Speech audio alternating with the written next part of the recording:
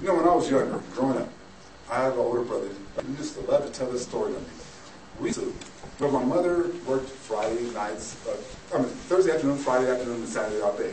My dad, was just, as I said earlier, was in the post office. And this time period, he happened to be at the post office early Saturday morning.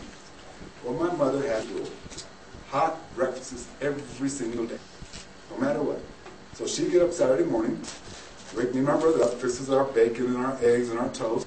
My dad is already gone to work. We'd sit there and, eat our toast and get downstairs as soon as we could, get on the TV. And we'd just wait for my mother to call downstairs and say, I'm leaving with the rules of don't. Just go outside, don't go outside. Just go on outside, don't leave the yard. Don't be looking, don't be doing this, don't be doing that, don't be horseplay, no, the whole rules of don't. So we wait to hear that door close. And my brother come creeping back upstairs and just look out the back door, okay, car's gone. Look out the front window, okay, nobody's here.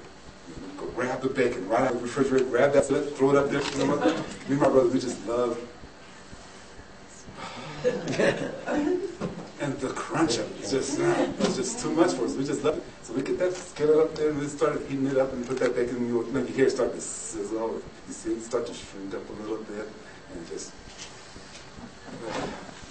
Were you aware of this? Too much. I am. And then you are now. That over.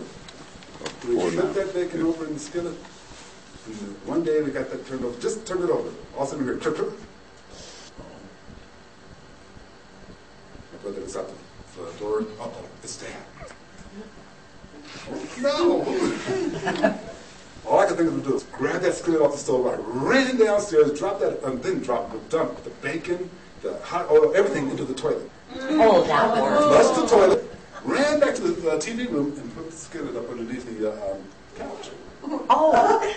And sat there shaking. Oh, don't let him come downstairs, please. Don't let him come downstairs. Well, he was gone in a couple of minutes. But do you not think that me and my brother knew what authority was at that moment? When did we learn about authority? It goes all the way back to Genesis and the Bible. We learned authority back then. Authority, that's why it plays pretty much across every spectrum, every society. Authority does. So, and there are ways in authority that these skills are like, they say the tall person has more authority than a short person. There are ways that you can actually leave a room and be perceived up to 4 inches taller than what you really were. You've done with your speak. Just because of the way the tricks that you can use it. I think it's a very powerful tool. It is not more powerful than going deep.